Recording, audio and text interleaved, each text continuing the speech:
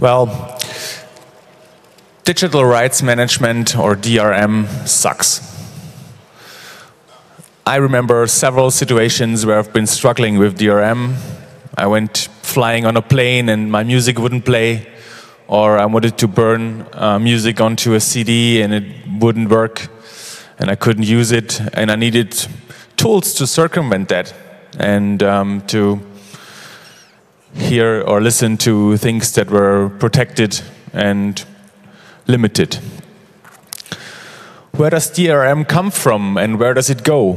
Well, Molly's probably going to give us some answers on that.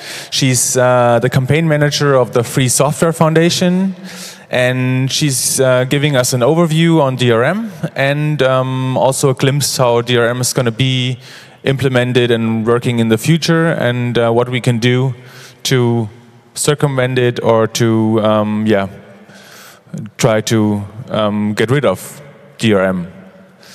Please give a really warm round of applause to Molly.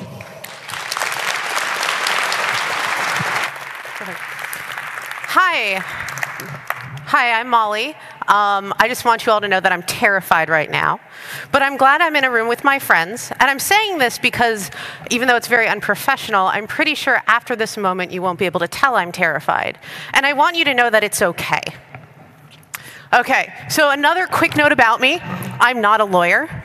I know very little about the law, actually. But I kind of sort of know how to read policy, and I kind of sort of know how to talk to people about policy. And I'm really good at reading Wikipedia. I also know that user freedom is important. User freedom is the idea that we have devices and software and technology in our lives, and that we have rights and freedoms with response to that, right? However, user freedom requires free software. It requires software freedom. I'm going to be talking a little bit more about that sort of relationship later, but I want you to go into this talk knowing that I know that software and technology needs to meet certain requirements in order for you to have the rights related to it that you need and deserve. So now, what's this thing called DRM? Some people say digital rights management. I say digital restrictions management because it's not about rights. The term digital rights management carries this idea that somewhere, maybe even you, have something that you get out of it, out of DRM, but you don't, right? The only thing it does is it restricts you and your interactions. So how is DRM implemented? Right? As a technology itself, one of the ways we see it most commonly is that you have this piece, frequently media, sometimes other software, that's sort of wrapped up in this encryption. This is a very technical explanation, as you can tell. And then somewhere down the line, you have your device where you are required to install another piece of software, usually proprietary, almost always proprietary. And then your software somehow decrypts this other thing and allows you to interact with it on someone else's terms. So some of the ways that we see DRM in action is limited use, either times or number of times. So time might be, I'm really lucky. I live in a place where the library system lets me borrow ebooks.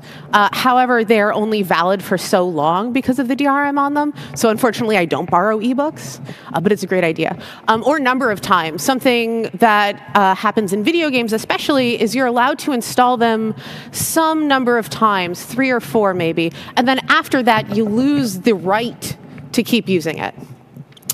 Persistent online authentication, this is something else we've seen in video games to great consternation of the public at various points, where you can only use it, you can only play if you also have a connection to the internet.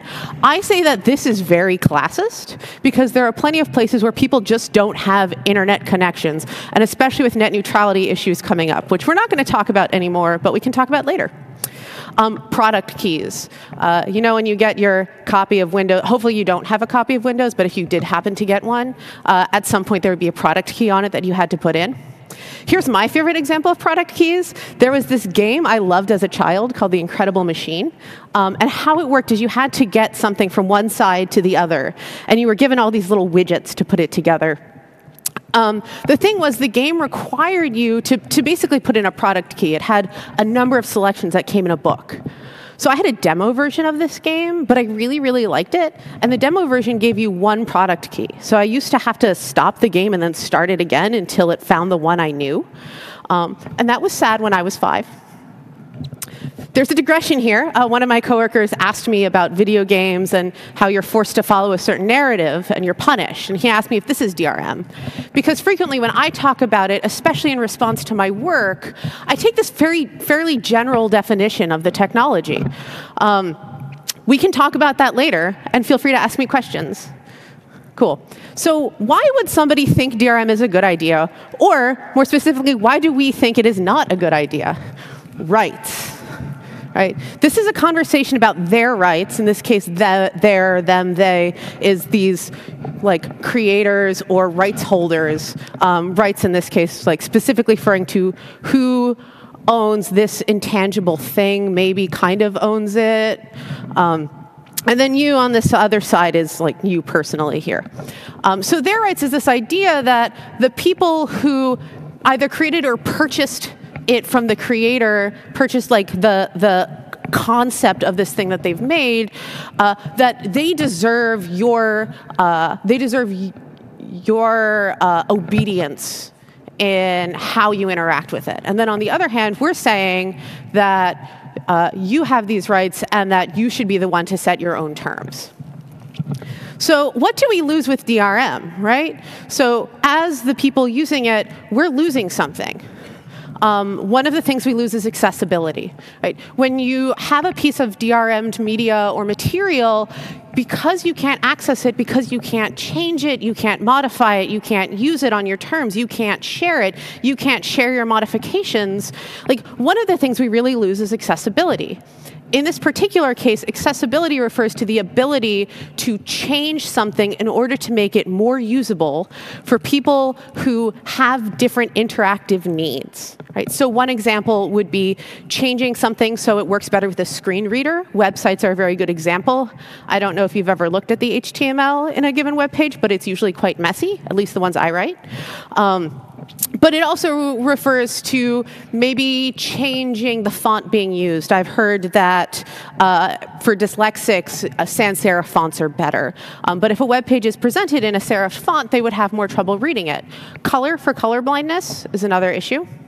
Art, right? We make amazing art. People make amazing art. I don't even want to go as far as to say that the end-of-the-year remixes that come out where somebody took all the top 40 songs over the course of the year and then puts them together for one song. I don't even want to call that remix, really. That is art. That takes skill and talent and thought and creativity, right? And that's something that you just can't do when you don't have access to that media. There's convenience, of course, as the Herald, whose name I forgot, I'm really sorry, mentioned, he's been in situations where he just doesn't have access to things that he wants to have access to. There's education. In the United States, at least, you're allowed to use any piece of copyrighted material, not a lawyer, in an educational context. When something is DRM, though, you no longer have the ability to bring it into any context, especially if you're trying to work in a place with limited technological services or limited internet service. So two quick examples I have of this is I used to work at MIT OpenCourseware, and one of the things we would do is we would package courses onto hard drives and send them off to people. One example was a juvenile prison in Idaho, where they just weren't allowed access to the internet. And another one was medical training workshops in West Africa. Those are places where people lacked the sort of privileges and access that we have here. Free speech, I hope a lot of you get this one, so I won't go into it too much. Repairing and not replacing, we're going to talk about that a lot more later when we talk about one of my favorite things, which is tractors. And sharing experience and human connection. I don't know how many of you this is true for, but for me, I love books and I love reading. And I find myself reading a book that touches me in some way or that I think is important or valuable. And I want to share it with someone because I want them to understand me better, or I want them to have this new idea that has really affected my outlook on the world. You know, I can't do that. I can't share my experience, and we're losing this opportunity for connection because I cannot give them something since some company somewhere else thinks I don't have a right to it. Translations. This is kind of related to accessibility. If, for example, you have someone who only speaks, any one given language, like me, I only speak English. I need to have things translated for me, but when you have these restrictions, that can't be done. So DRM causes lots of problems. Does it solve any problems, though? Because people still really insist that it does. It turns out it doesn't solve any of them. One of the things people talk about when they talk about DRM is they talk about pirating. They talk about people taking things. They talk about loss of profits. It turns out that there's been very little, if any, repercussions for not having DRM'd media. Okay, now we're going to talk about anti-circumvention laws, which is probably a little bit more exciting. Here's another quick note about me. I'm not a legal expert, but I'm really good at reading Wikipedia. Thank you. So this is some stuff I learned. In 1996, the World Intellectual Property Organization created this copyright treaty. The World Intellectual Property Organization is a conglomeration of nations. There's 191. They're not all nations, or maybe they are. It's UN members and then some additional territories and other contested areas who all got together and agreed that DRM was really important, and they needed to make they needed to make policies across the world to protect the sanctity of it, right? So in the United States, we had the DMCA, the Digital Millennium Copyright Act in 1998.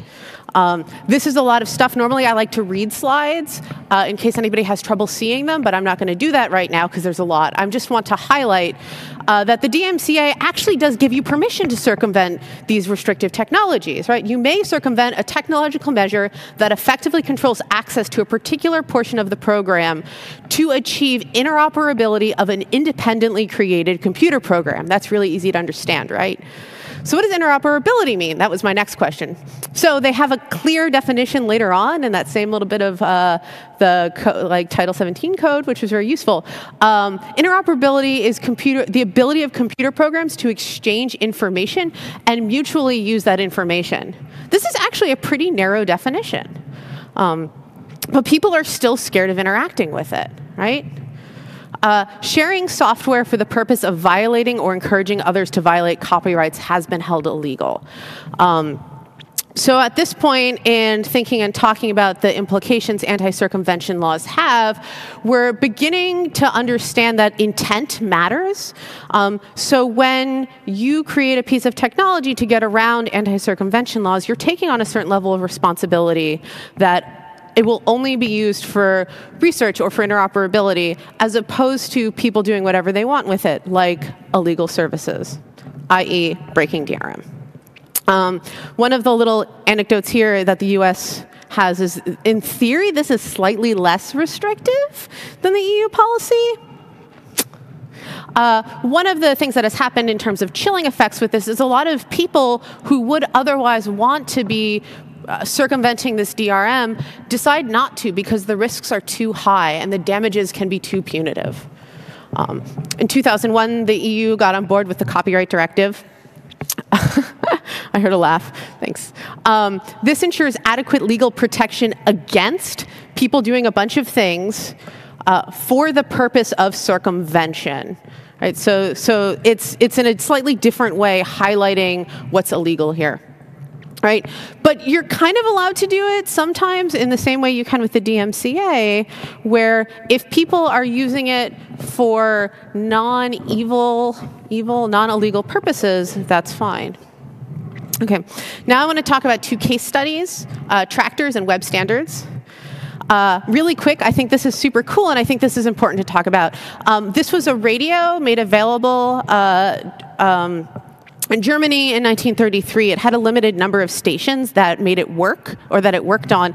And this limited number of stations was actually because the dial would only click to certain frequencies. So it was really easy, actually, to take apart and to change that. But it was illegal to do so. I thought this was ridiculous and it made me angry. And then I saw this on Kickstarter, where somebody did the same thing but made it even more ridiculous by putting another artificial restriction so you can only listen to one radio station. I propose that we think of this as device restrictions management, where we're creating these artificial barriers. You are free to make up your own backronym for DRM. I did. So what I want you to understand from that is that DRM impacts the physical world. This is Keurig. They make these automatic, it's this coffee maker that uses these little pots of pre-ground coffee. They did a thing for a while there where they added DRM to it so that the machine would not work, the software on the machine would not work, unless you were using a Keurig designed and sold little pod, I think they call them. Great, so now we're going to talk about tractors. Why tractors?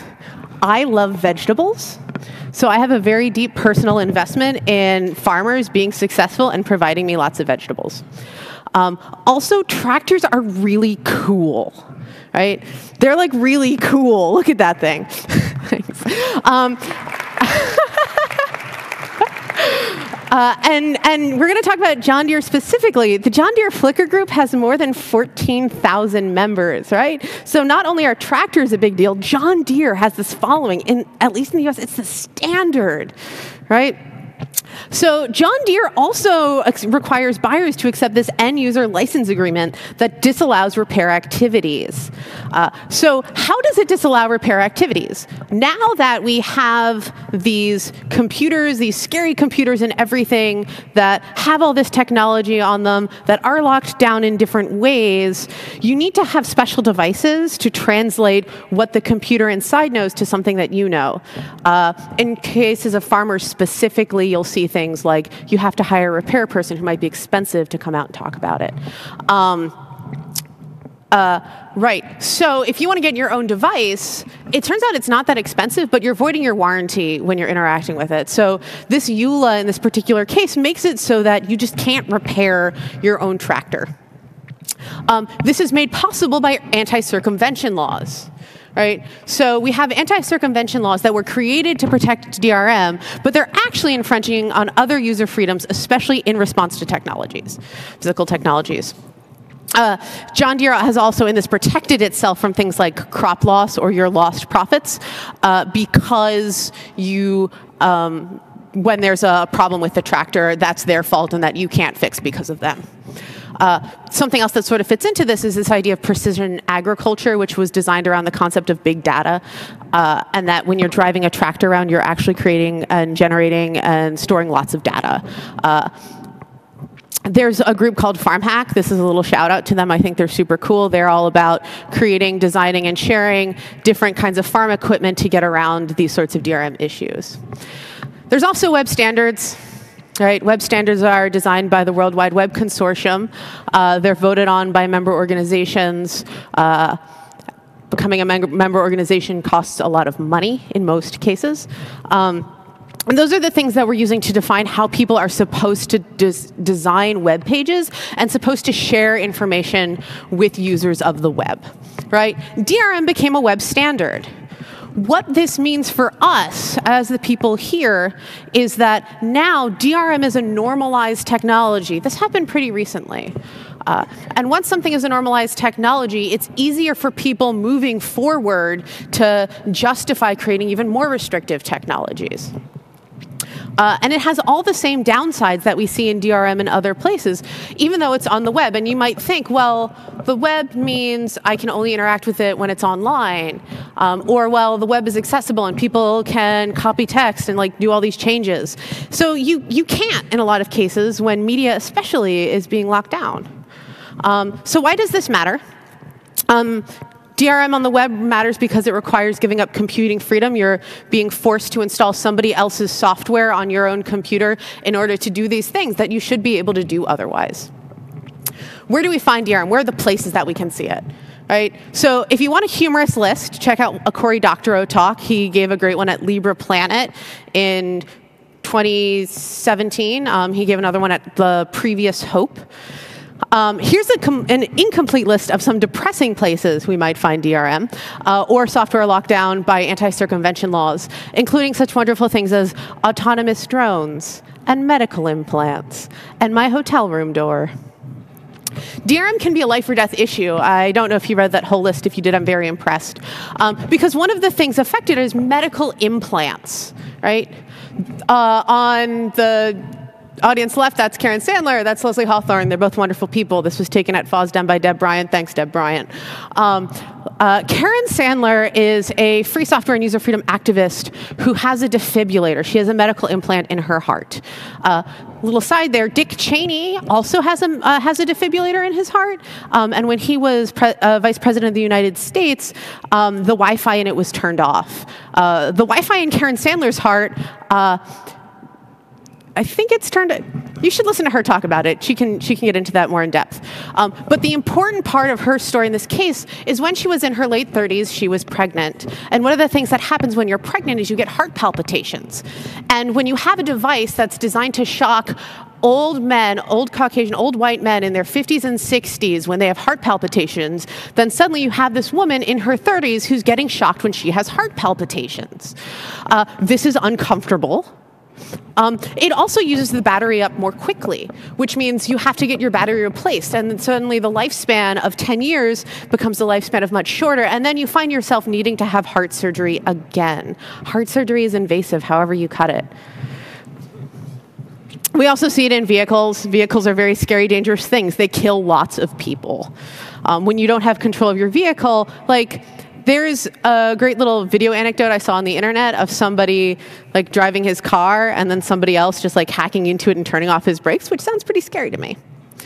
You also see it in CCTV when you have cops, for example, recording things, or CCTV is closed-circuit television.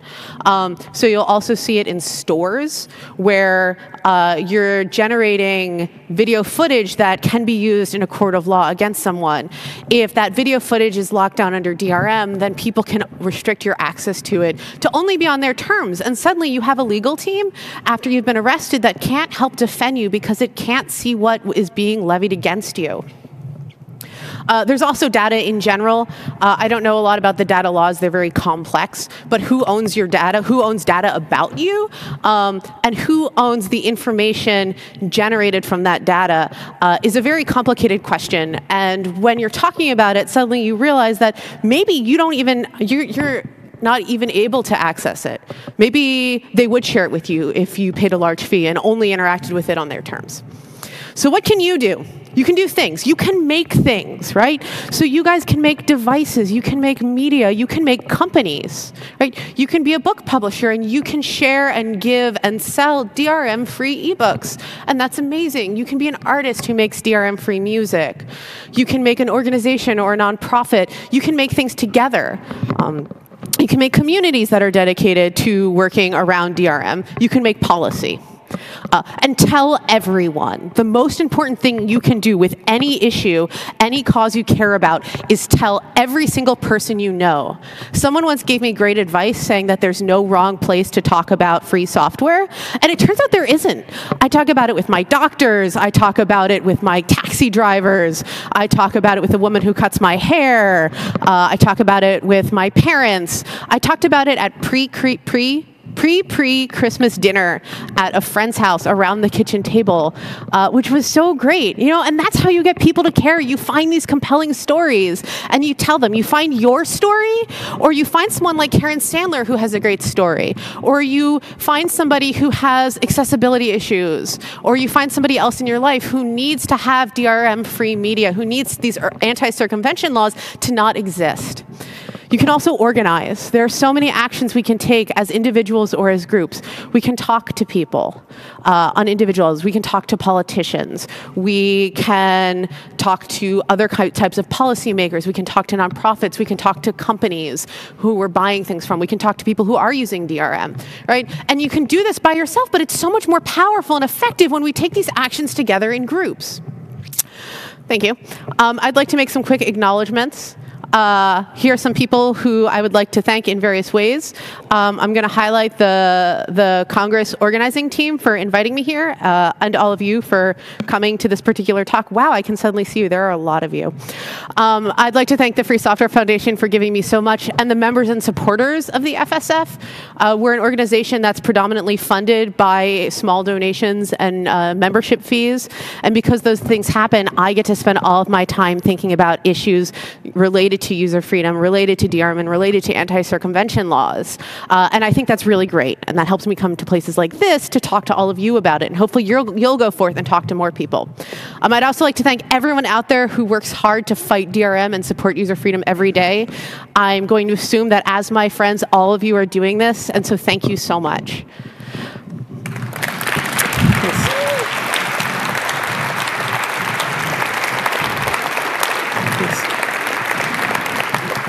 This is just a quote I like, and there's my email address and my status net and my Twitter. Thank you very much, Holly. Thanks. It was a great talk. We have some time for Q&A, so please line up at the microphones if you have questions.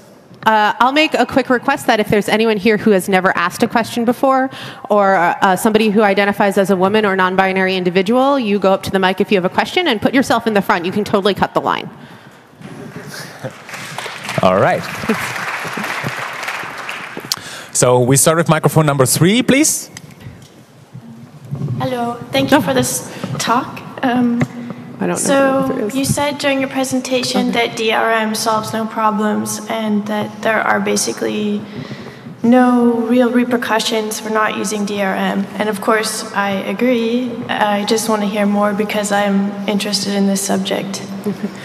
So we have a question about why there are no repercussions for using DRM from the perspective of the person who's implementing it. There are some studies on that. One of the things looked at frequently is financial loss, whether or not selling a piece of media with or without DRM matters to the actual profits being made.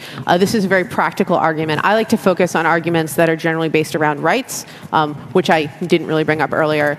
If you'd like to later, I can look up some things and send them to you that talk more in depth about this sort of stuff. I know most people are compelled by stories and not numbers. I'm personally compelled by numbers. Thanks. Microphone number 2, please. Hi, I do music research into popular music, and I've purchased audio files which are DRM'd in the past and got victimed by not being able to using them later on. But then again, I'm in contact with many musicians who've basically lost their source of life because the old model of playing concerts and selling CDs doesn't work anymore. And also, no one is willing to pay for music except for on streaming services. So I thought the protecting model, for example, through WMA audio, was actually a fair idea. And I was surprised that it disappeared out of nothing, I think about half a year ago. So what would be your argument for those who are actually doing creative work and expect some sort of material or money arriving at their end if we don't have this option anymore? Sure. So the question is about whether what kind of arguments can we make to artists who have lost other money-making opportunities, specifically musicians in this case. I'm not an artist. I know a little bit from having talked to some of them. I think more people pay for music than we give them credit for. You would know more about this than I would because you're the expert here, and I'm not. I have mostly anecdata around the issue. Like I said, I generally focus on really rights-driven issues. I focus on the importance of interacting with a society that respects not just the people listening to music, but the people creating the music, that respects the music being created. I'm in a band, and I'm very lucky that with my band, we not only release DRM-free media, we also do it under a free license. And we do that because we believe that it's very important. We actually think we make just about as much money as we would otherwise, but that's a unique case. That's not much of an answer, and I'm sorry. Okay, microphone number 1, please. So I understand that as a user or consumer, or maybe even as a hacker, there's benefits for me of not having DRM on media or on MP. And if I understand you correctly, you don't think that for the so-called rights holders, there's any benefit in DRM either. If there's no benefit, why are they doing it? Control, capitalism, greed. Pick your choice. So there's a benefit. I think there's a perceived benefit. I think a lot of people have a fear that they don't, when they don't understand what's actually happening in the world. I think there's a fear and a thought that if we just keep making more and more restrictive technologies, eventually it might work. There's also a lot of people who don't trust researchers and research. We're not a society that respects expertise very well. Okay, it'll be great to see some actual research that backs this. Yeah, this is, I don't have it off the top of my head. Okay, one last question. Microphone number 2, please. So this greed and this control, I think for a company you have a really economic incentive to actually implement DRM software, because this control gains you the economy and also provides a vendor lock-in. So making DRM-free software or making DRM-free content, I don't see how this would impact the economic incentive for companies that actually implement this DRM. Is there a way that we can punish companies that implement DRM? Is there a way that we can punish companies that implement DRM? I heard some clapping. Do you guys want to clap for that? Thanks. I mean, especially in the economic sense. Yeah. The things that people do usually is they vote with their feet or they vote with their wallets. That's the phrasing, right? Talk to companies, write to them. I know that can be really hard. Find somebody within the company who agrees with you. They usually exist, and over time they can build coalitions of people there. Build coalitions outside of this and talk to organizations, talk to the companies that are implementing DRM, help them understand what's not effective and what is effective, but also just help them understand that, we're talking about money, but money isn't the issue here, and it's not the question we should be talking about. What we should be talking about is what is the responsibilities of people creating and owning this ephemeral concept of materials to you and to everyone else and to society at large. Okay, thanks. So unfortunately we run out of time, so there's no more time for questions. Please stay here, stay seated, and give another round of warm applause to Molly.